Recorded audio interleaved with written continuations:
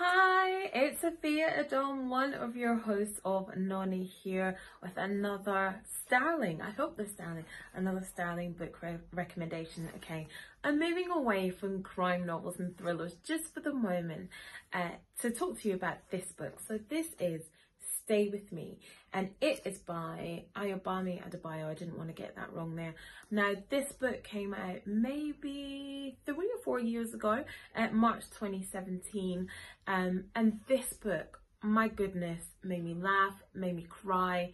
It is just absolutely beautiful. So it tells the story of a woman who desperately wants a baby, who isn't able to have one, and then all the things that ensues and everything that unravels from there.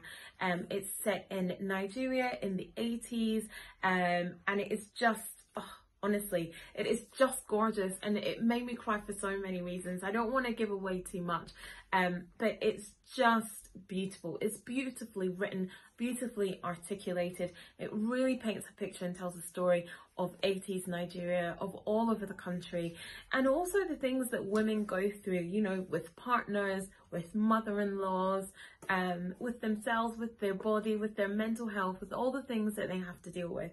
This is a beautiful book. It's a bit of a hard read, but it is so worth it. It's Stay With Me by Ayobami Adebayo.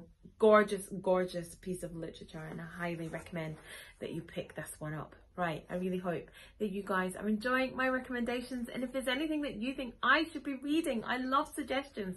So please do let me know. You can hit me up on socials. I'm Sophia the Scot across all social media. I'm so glad you guys are loving the Y Community show as well. We love being here for you in these difficult, weird and strange times. Stay safe, stay well, look after yourselves and each other.